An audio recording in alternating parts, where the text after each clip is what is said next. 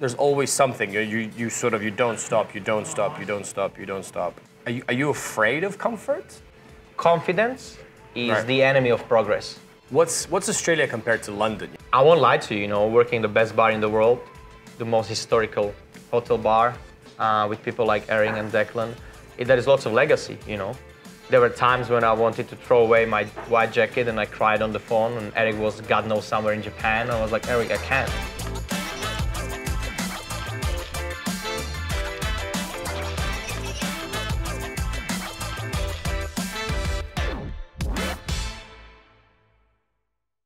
All right, so another episode of Bar Talks. The rules are very simple. You can say whatever the fuck you want. So yeah, I'm here with Martin Hudak, the bridge between the world of coffee and cocktails. How long have we known each other? We know each other, I would say, 8 years, 9? 8 years. Yeah, Back 2014. Yes, and we met in Cuba.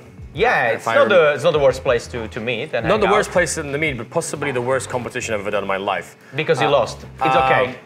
Yes, and also because it was like the most disorganized shit in the world. But here we are.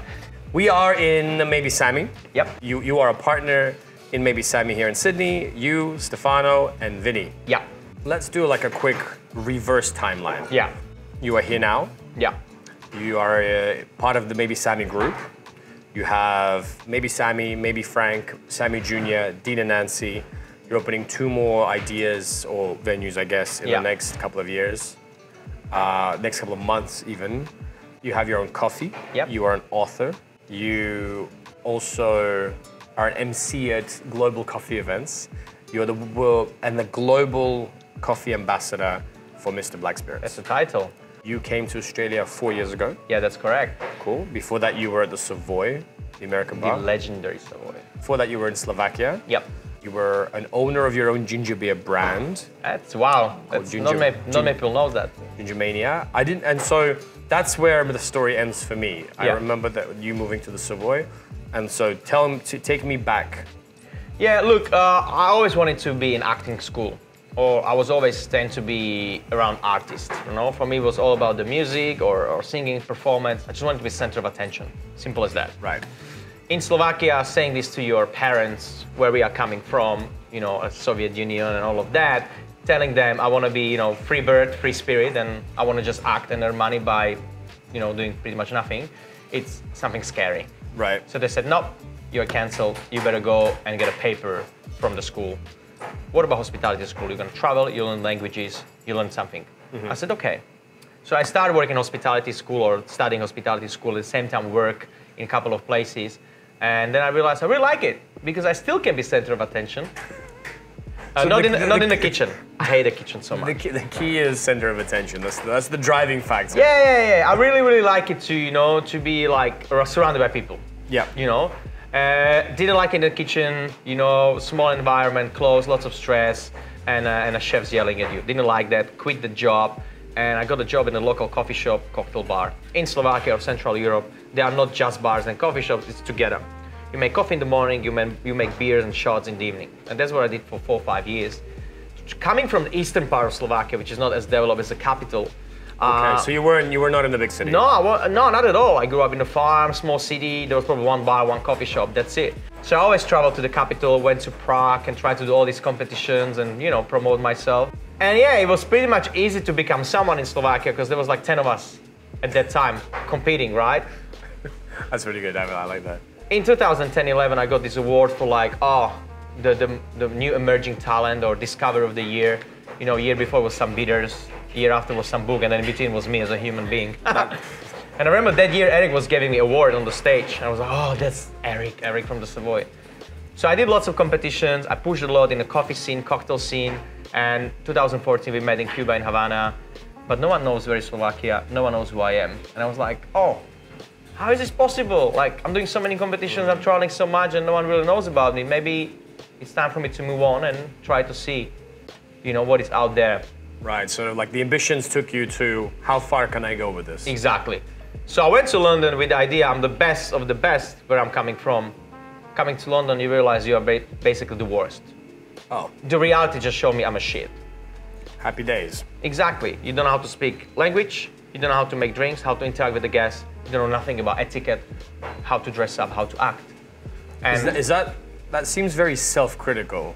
oh, That's how I am. Is that part of your? Okay. Yeah, like I'm hard on my team, my colleagues, but I'm even harder on myself because that's the way how you push and you become better.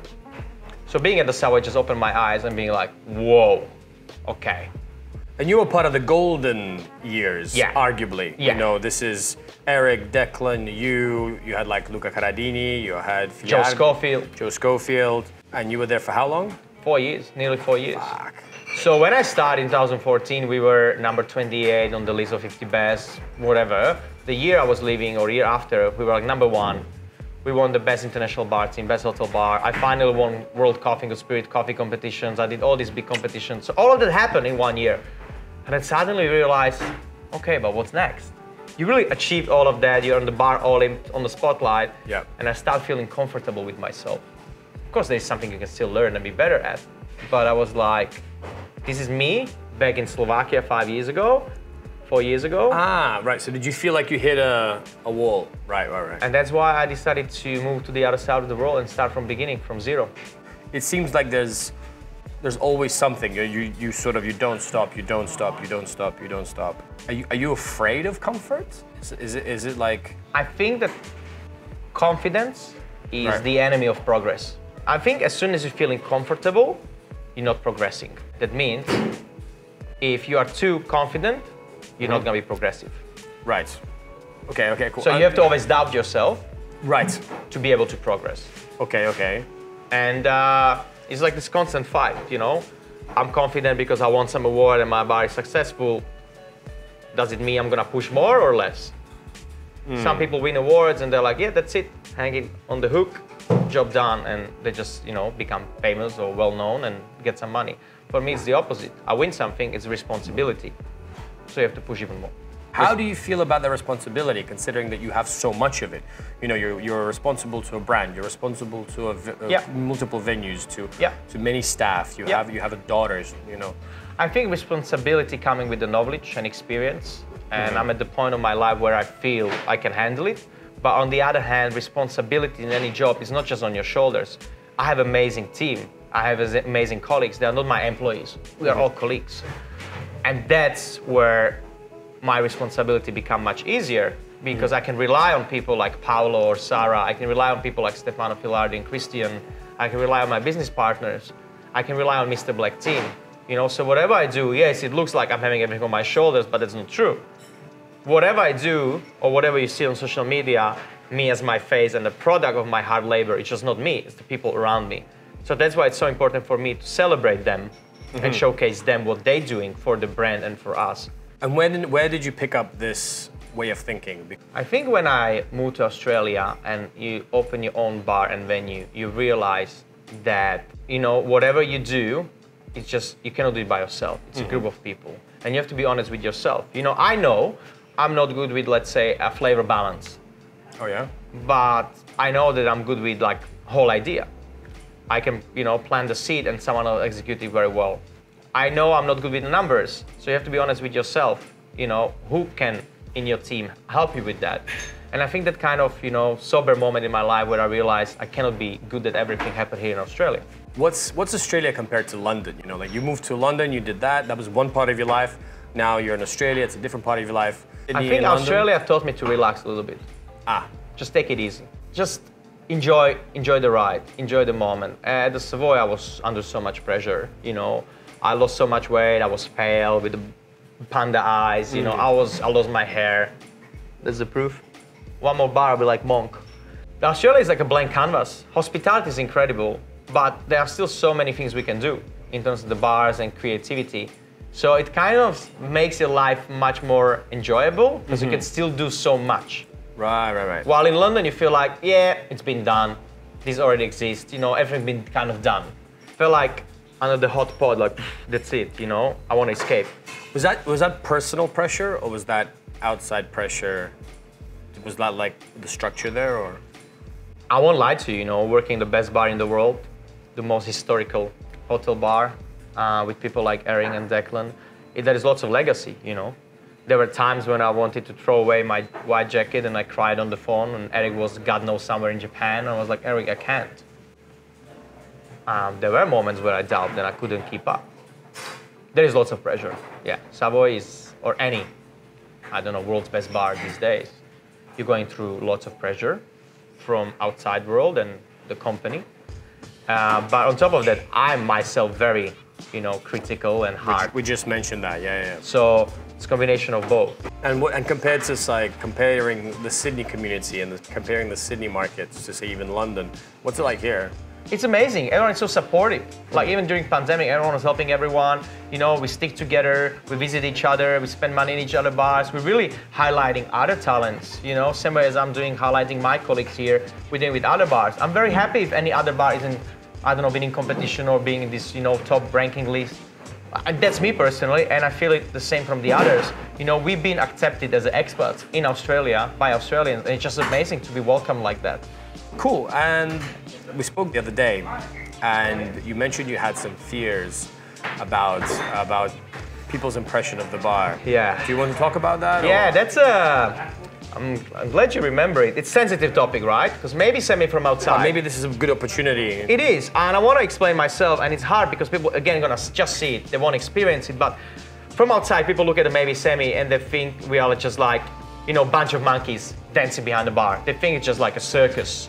It's sometimes cringy, sometimes, just silly or stupid. And there's a thin line between being silly and being funny and engaging, right? And I want maybe Semi to be not only the most entertaining bar in the world, I want people to understand we take our beverage program seriously. We take our cocktails seriously, and we are on the level as any other world's best bar. We have technologies, you can name it, Rotova, Supersonics, whatever. We do crazy stuff, we are really serious. But being serious about cocktails doesn't make us being serious about ourselves and our beverage program. So I just want to make sure that people don't just think, we are a bunch of monkeys jumping behind the bar having fun. I want them to come here, taste a drink, and even if it's just a classic Manhattan, it's going to be always in a nice frozen glass with a great dilution, great ratio, and it's going to be exactly as you want it. Orange peel discarded, cherry inside. And that's who we are. Yeah. We are all about cocktails, behind the scenes. But up front, once we're open, and this is our stage, it's all about the guest entertainment.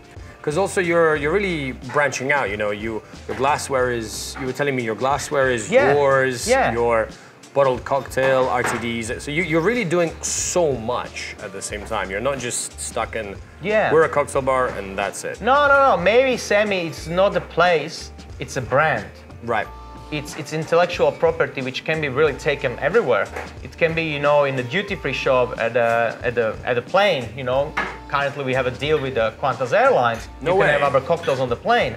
Holy shit. Yeah, well, thanks to Vinny, because he knows, I don't know, someone who's driving those planes, riding those planes. Unofficial prime minister of Australia. You go to biggest liquor stores. We work in big brands, fashion brands. So, it's not just a bar. It's a entity itself. It's icon, which becoming Australian icon. I would like to say. The people say maybe Semi, they know what it is. And what's your personal ambition towards all of that? I would really like to build healthy and sustainable business, which not leverage only on accolades and awards, but leverage as well on a healthy environment for the employees and the staff. I would like our company to be self-sustainable, so we don't need to rely on, let's say, external investors or sponsors, external money. I would like to grow from within. So all our venues are equally busy, and it doesn't matter if it's a cafe, pizza bar, or cocktail bar, or hotel bar. And I feel like we have potential because we have an amazing team to grow as a group and open more and more venues, and maybe differentiate our portfolio. For you personally, if we imagine Martin Hudak 30 years from now? In 30 years, I'm gonna be 62. I'll be a granddad by then, hopefully, because my daughter's gonna be already grown-up woman. Gonna show that to her. Yeah, and hopefully I'll be somewhere in country where it's sunny, where there is ocean. Just gonna be retired, hopefully by then, with a dog, cigar, awesome. Glass of nice whiskey, and just reflect on my life and maybe write a memoir, what it was like 30 years ago, running a bar with a bunch of Italians on the other side of the world. And trying to change something, and yeah. That's awesome. I'll be happy for sure. It's really cool to look at people like you who just work and grind and hustle. And I remember you 8 years ago and you still had the same energy you have now, which is fucking awesome. You're still the same happy person and all that kind of stuff. Is there any one like piece of advice or just something you want to share? I'm gonna steal this quote from a very famous poet a long time ago, Rumi.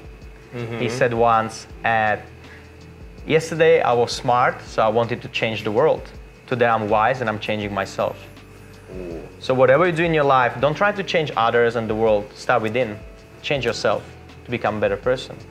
And everyone's saying, oh, you're so happy, you're so positive, you're so active. Yes, because that's energy, what I want to spread and infect everyone with. Start with yourself. Doesn't matter what your neighbor's doing, what your friends doing, start with yourself. And that's the change. And we out. Love you, man. Done. I don't think there's anything else that needs to be added to that.